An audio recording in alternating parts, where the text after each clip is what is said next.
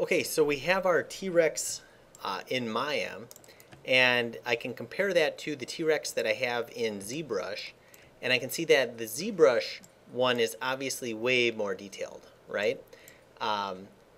This T-Rex that I currently have here is, see how many polygons? Well into the millions. Looks like this guy's 8.8 million. And you might be saying, well, let's produce a normal map from this. But the problem with that is that we would only get basically the scales, and these spikes that stick out would not show. And a good way to kind of see that would be to go to the material, go to flat color, and I can see that if his silhouette is changed, I'm going to need a displacement map to kind of like show that in Maya. So how are we going to get all this detail from here into Maya? Well, we need to create what's called a displacement map. So the way that I'm going to do that is, first of all, I'm going to take my subdivision and put it all the way to level 1. Okay, and actually if I go to the highest subdivision level, I can see that this highest is, looks like 12 million. Okay, so I'm going to put this at level 1. And there's two places that I can make a displacement map. I can come down here and I can make a displacement map. And you have kind of minimal choices there. Or I can come up here to Z plugin and I can go to Multimap Exporter. So I'll put this guy at the lowest subdivision level. And once again, under geometry, he's at level 1. And then if I go into Z plugin and Multimap Exporter, here it is. And now you can see that I can choose displacement, vector displacement, normal, all this other stuff. I'm just going to focus on displacement right now. So I'm going to choose displacement. And for my export options down here, I can go and choose displacement map. And now I can see all my settings for this. So I can see that if I go in here, he has 7 subdivision levels. Whoop. So if I go back here, and I might tear this off. I might go, I'll just dock it on this side. I can see that I'm going to put this to 7 subdivision levels. I'm going to, I'll turn this off. I'll leave it at 32-bit and EXR. EXR is obviously a 32-bit image that holds significantly more color information. Instead of just 256 shades of a color, it holds a decimal point, so it's literally millions of more color. So it's going to be a lot more detail. But it'll be a bigger file. And then if I go to File Names, okay, here's where I can change the naming convention. And I'm actually using UDIMs. Okay, so I'm going to click on this one here, UDIM.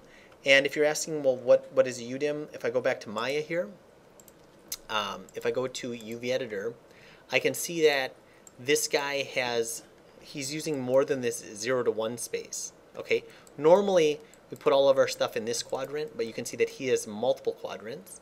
If yours just has this quadrant, you don't have to worry about this step, but if yours has more than that, you're going to have to be mindful of the naming convention. So I just UV tile format UDIM, and you can see that it automatically tags it here. And I'll just go ahead and leave this alone and click OK. And then I'll say export, okay, create all maps. And once again, this pops up, and I'm going to just put it into the source images. And I'm going to call this T-Rex displacement. And I'm going to click Save. And I can see that the map size is 8192.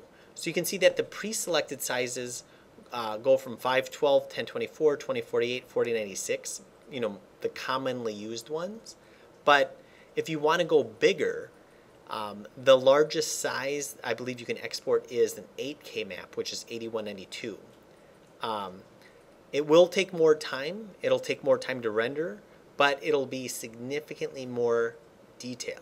And this is a little overkill. I've got 5 UV maps at 8K size on this guy, but if your computer can handle it, the more detail, the better. So I'm just going to let that work, and you can see up here the process. I'll pause the video and get back. Okay, and there it is. I can see that these are the 5 maps that it produced. Once again, 5 maps because I have 5 quadrants on this guy. So that's why there's 5 maps. And I can see that they're EXR format, and I can see that they're tagged 1001. That corresponds with the first quadrant. 1002 is the second quadrant, and so on and so forth. So if I go back here, and if I click on this, I can see that this quadrant, if I look really close, is called 1001. And this one is actually called 1002, 1003, 1004, 1005. So there's a very particular naming convention that Maya likes, that it tagged it with that name. And why did it tag it with that name? Well, that's because in the export options, on the file names, and you can see that it took 1:43 to make the maps. On the file names, when I set it to UDIM, it automatically tagged it with those. And that's going to be important later when I get into Maya. So let's actually jump into Maya right now. So I'm going to go back to Maya. And now let's see how we apply these maps to our character. The first thing I'm going to do, and it's going to be a little bit more complicated because, or it's going to seem like it should be more complicated because I have 5 maps that I have to put on this single mesh. Notice that he's not multiple pieces other than his teeth and his tongue, which aren't considered in the maps right now. Okay, it's just his skin. So the first thing I'm going to do is I'm going to right click and hold, go down to assign new material, and this pops up. I'm going to go to Arnold Shader AI Standard Surface. Okay, great.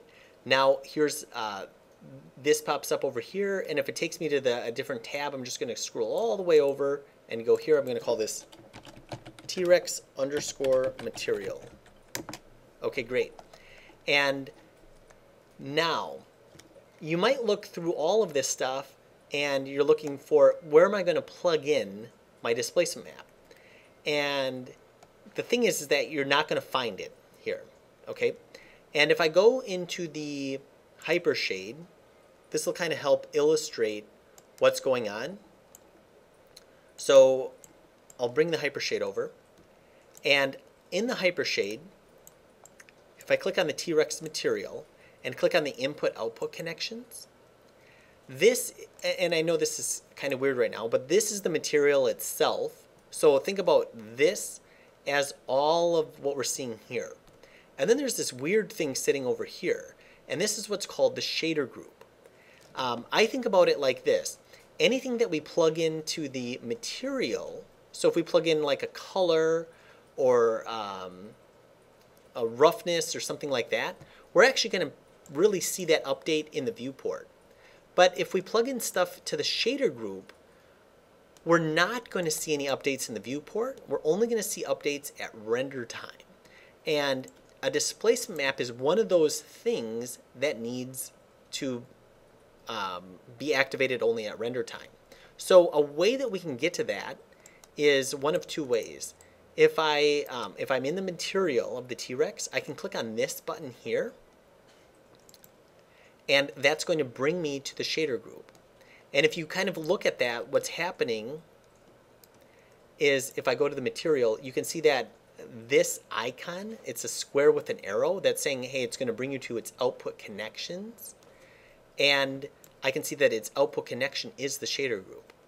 Or if I click on this, it's going to automatically bring me to the shader group as well. So I'm just going to go, or if I see a tab up here, I can see that there's the shader group of the material. And now I can see that there's a place where I can put the displacement. So the displacement material can go right here. I'm going to click on that, and this will pop up. I'll go to File, and this will pop up. I'm going to go ahead and close this. And I'm going to click on where it says Displacement, and I'm going to go find the file. And now I have 5 files. I'm just going to click on the first one and click Open. Okay, and EXR, I'm going to make sure the color space is set to raw, and under color balance, alpha is luminance is checked. Okay, good. And if I want to see the updated file here, I can click on this, and sometimes it gives me a preview. Okay, that's the preview there. Now what? Well, I need to plug in those other 4 maps for a total of 5. So the way that I'm going to do that is, here is my UV tiling mode. If I click on this, I'm going to say UDIM, okay, which is Mari based. I'm going to click on UDIM, and I can click on Generate Preview, which it's not going to show because, like I said, a displacement is not going to show in the viewport. And you can see that it found the 5 tiles. Okay, why did it find the 5 tiles? That's because our special naming convention, it just knows that these are the tiles that are needed. Okay, and they know where to go specifically because of that naming convention. If we renamed this, like this 1001, if we renamed that to another number, it wouldn't find those tiles. You could rename the beginning of it, but just don't rename the end of it. Okay, great. So now to test it to see if it worked, if I go to Arnold up here, if I just render it out right now, it's going to be solid black because there's no lights in the scene. So I'm just going to go down here to Lights, Sky Dome Light, and that's going to put a globe around the T-Rex. And if I zoom out, that's basically the light. Okay. And if I want to see this, if I go to Arnold, open Arnold render view. Okay.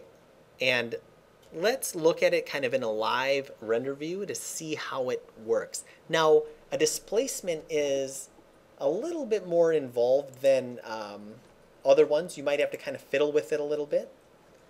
So I'm just going to go ahead and open up the render view here and take a look at it.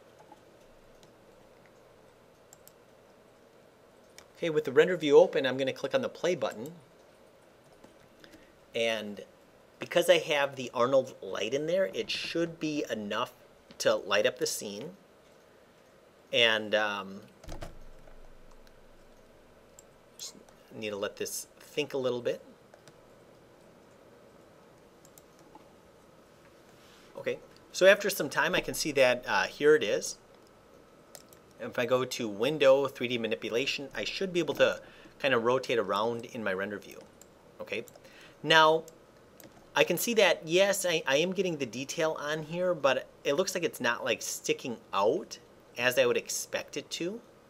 So what I'm going to do here is I need to make some adjustments to this model.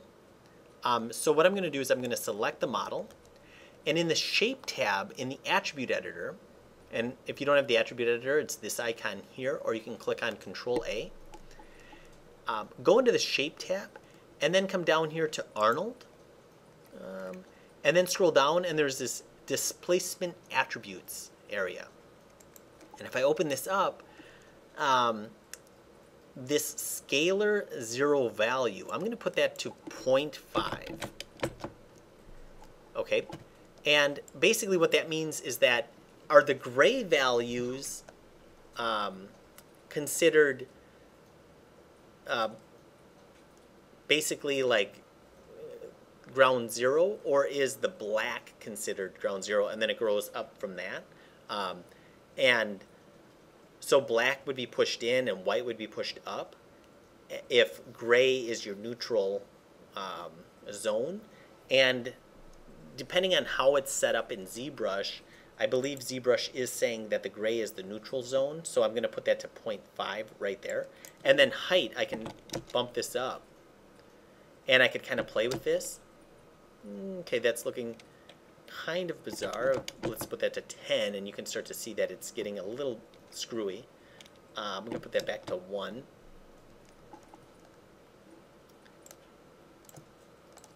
And if I go to, once again, material attributes,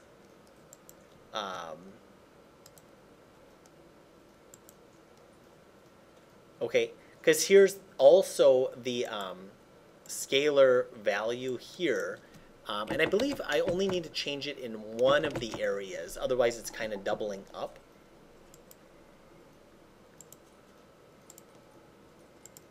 So, and it looks like I still need to make a few more adjustments.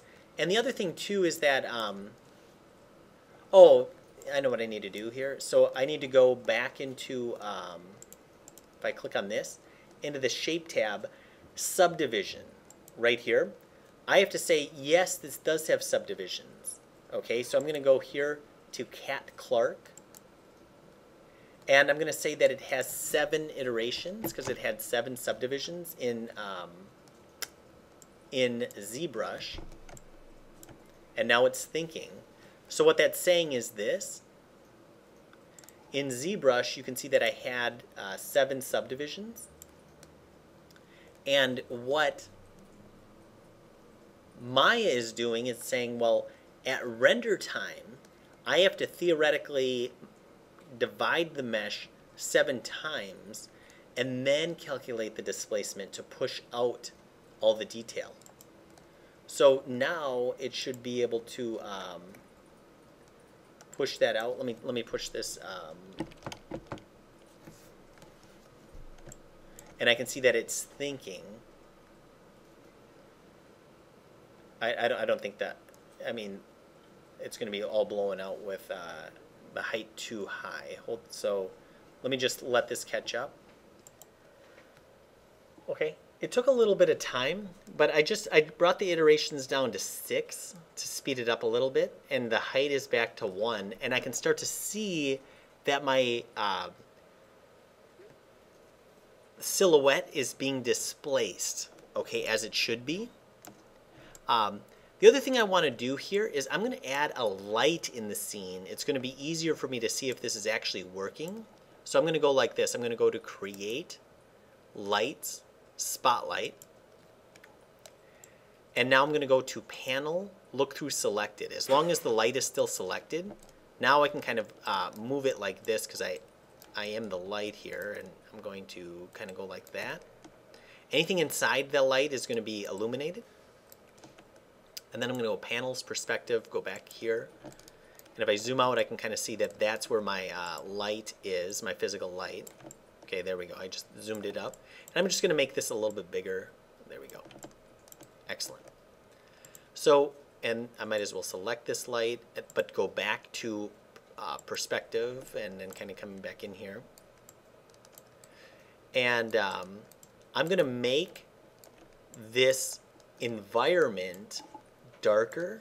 So I'm going to put this like to 0.1, and that's the sky dome. And then I'm going to select the light. So if I go into my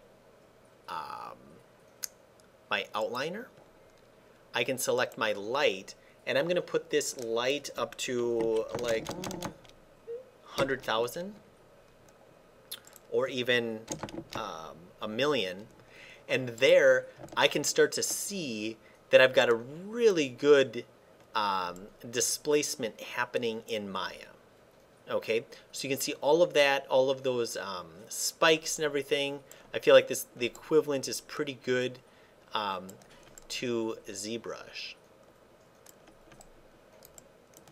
So hopefully that was helpful, and I feel like displacements are a little bit tricky, and I can see that unfortunately it looks like where my seams are, I do have a little bit of problem there, and in maybe another video I'll kind of show how to clean that up.